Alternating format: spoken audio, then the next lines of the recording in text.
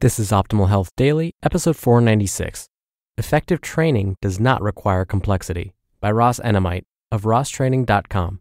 And I'm your host and narrator, Dr. Neil Malik. A very happy Monday to you. I hope your week is off to a great start. Welcome to Optimal Health Daily, where I read to you from popular health and fitness blogs to help you optimize your health.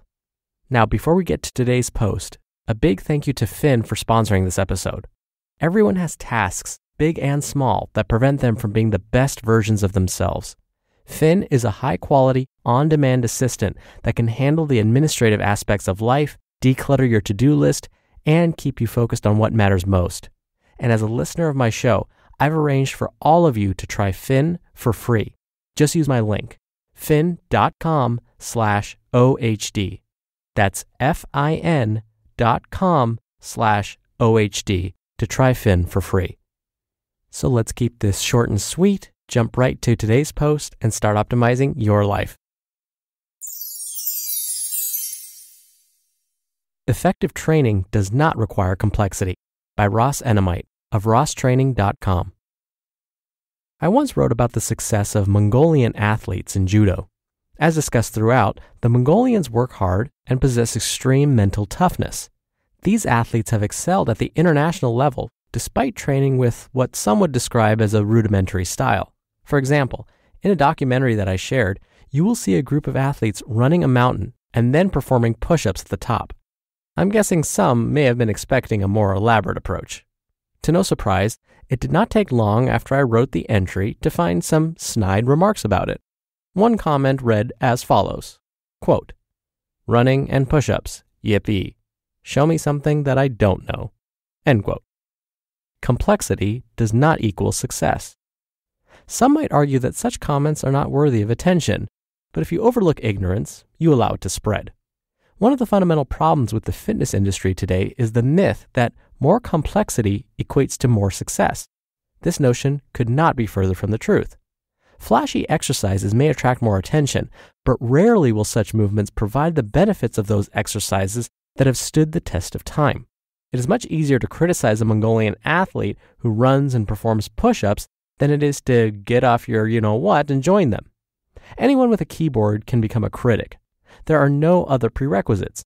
Unfortunately, banging on the keyboard will not improve your ability to run steep mountains and perform hundreds of push-ups in the cold.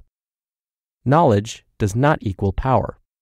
Another myth that has been spread through the online era is that knowledge equals power. Regrettably, it will take more than knowledge for you to become stronger and better conditioned. Without action, knowledge will always be limited. For instance, the push-up is perhaps the most recognizable exercise in the world. Almost every adult has performed a push-up at some point in their life. Yet, how many adults are highly capable of performing continuous push-ups? You'll be hard-pressed to find even a handful of adults in everyday life that can perform 50 push-ups. In other words, knowledge of the push-up does not equate to performance with the push-up. You can't handle the truth. Jack Nicholson's famous line from A Few Good Men rings true for many exercise enthusiasts. You can't handle the truth. High levels of strength and endurance are rare. If you are genuinely strong or well-conditioned, you are in the minority. Ironically, there is an abundance of information online about becoming stronger and better conditioned. Therefore, the problem is clearly not related to a lack of material. If anything, there may be too much information. Everyone and their brothers seem to be inventing new exercises these days. I bet that more exercises have been invented for Instagram videos in the last year than the combined number of exercises created over the previous 100 years. Most of the people inventing these ridiculous exercises don't actually train anyone, though. They are more concerned about attracting attention than they are about developing real athletes. Unfortunately, the fitness novices of the world take the bait and fall into their trap. These individuals constantly seek out new exercises. Whatever they have seen or read is never enough. They always feel that they are missing what is necessary to become stronger or better conditioned. The reality, though, is that they already have what they need. Lack of knowledge is not the problem. Instead, the problem lies within the individual. It is much easier to blame your failures on a lack of knowledge as opposed to a lack of effort. It's a hard pill to swallow for anyone to accept that they didn't put in the work. And that's why there will always be more people who are weak than those who are strong. It's human nature to place the blame elsewhere rather than looking in the mirror. training versus inventing. Real trainers are not paid to invent exercises. We are paid to develop and improve our athletes. With that in mind, we are certainly open to new ideas, but also cognizant of the fact that new ideas rarely replace those that have already proved to be effective. Speaking for myself, my training approach is clearly rooted in the fundamentals. I don't care if the exercises that we perform appear flashy or not. I'm not looking for style points, and I don't care if the exercises are new or old. I'm only concerned with what works. And in my 20 plus years of training, I continually reap rewards from time-tested exercises that would appear basic to many casual observers. What these observers fail to realize, however, is that your greatest effort will eventually succumb to even the most basic exercise. When the Mongolians run hills and perform push-ups, it may not look flashy, but you can be sure that it is effective. No one will ever outgrow the fundamentals. These so-called basic exercises will eventually challenge even the most highly conditioned athletes in the world. As I've said before, how you do what you do matters more than what you do. The job of a trainer is to maximize the how you do part of the equation. Getting my athletes to apply more effort to basic exercises has always been a recipe for success. Some athletes may initially doubt such an approach, but it doesn't take long for them to have a change of heart.